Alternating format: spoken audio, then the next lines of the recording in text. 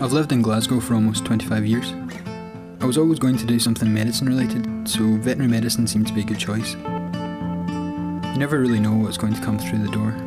Often with the lesser known species you put on a brave face, then scurry through the back to have a look at a medical book. As a vet, you never stop learning. It's one of these professions where a lot of things can't wait, by the very nature of the business.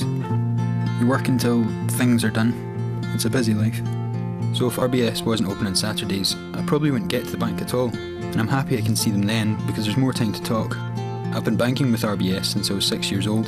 They're a friendly bunch, and despite everything that's going on in the financial world, I do still trust them. The Royal Bank of Scotland is here for you. That's why we've opened over 80 of our branches on a Saturday, from Sauchiehall Street to Stornoway. It's why we have more branches across Scotland than any other Scottish bank. The Royal Bank of Scotland, here for you.